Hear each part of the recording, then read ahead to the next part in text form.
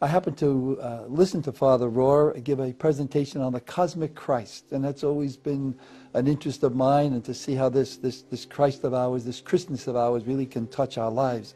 So I had asked him if he would share some of his thoughts, and he was willing to do that.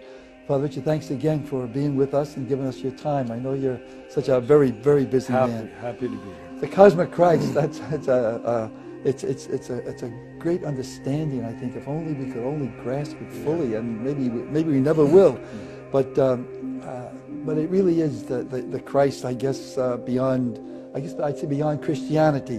And we know how Paul writes so well, and in Colossians, that in the end there is only the Christ in everything, and that with grace from the beginning until now, everything is groaning in the act of giving birth.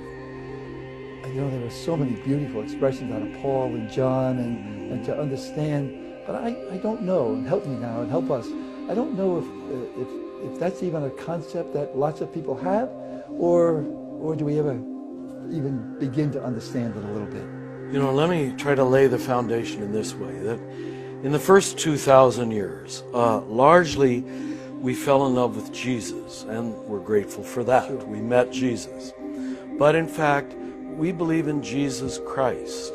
Now, this will be a new way of thinking, but Jesus and Christ came together in the one person of Jesus. But we make two different affirmations, right? Jesus has existed for 2,000 years. The Christ, and this is very clear, I know if I say it without quoting scriptures, people are going to think I'm making this up, but the prologue to John's Gospel, the hymn at the beginning of Colossians, the hymn at the beginning of Ephesians, the first chapter of John's first letter. They can check it out, all right? They all say without any, hesitation, the Christ existed from all eternity, all right? And we just were never taught to think that way, that Christ is not Jesus' last name, all right? Jesus became the Christ.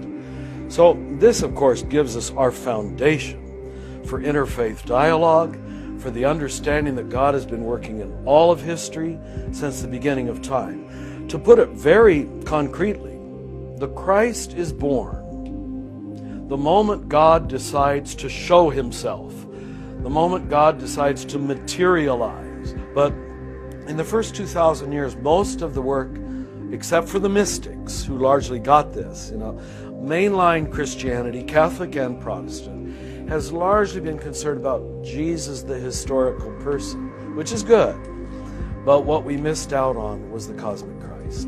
The height of Christian seeing is to see God in everything. And when you don't see God in everything, you end up seeing God in nothing. And that's been our problem. We can't even see God in people who are not Christians, or even people who are not our denomination, which isn't very good seeing. It means that we're not going to get very far. Then I guess you separate nature and what word do I use? Supernature. Yeah. But if as you're talking, when I listened to your talk at that presentation that I happened to be at, to realize more and more that it's all supernature, so to speak. There's no such thing as merely natural. That's the meaning of the incarnation, that the physical world is, yes, the hiding place of God, but the revelation place of God. It's only hidden for those who don't know how to see. So there is nothing natural for those who've learned how to see. Everything is supernatural. In the beginning, the first day, if I'm right, let there be light. And everybody says, well, that's the sun and the moon. And I said, no, I think that was the fourth day. So what was that first day? Very good. And I think what I'm pulling from you and listening to that was that's the cosmic Christ. The first day is, well, I don't know what words to use. The glory of God breaking in, the triumph, the whole thing breaking in. Now we know, here's where science is helping us so much today, that the intuitions that religion always had are now being confirmed. If there's one God, there's one truth, there's one reality, religion and science have to end up saying the same thing.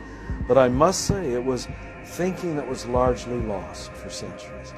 We thought Jesus was only in the bread, and we forgot that the first body of Christ was creation itself. And again, if people think that's heretical, St. Thomas Aquinas said it.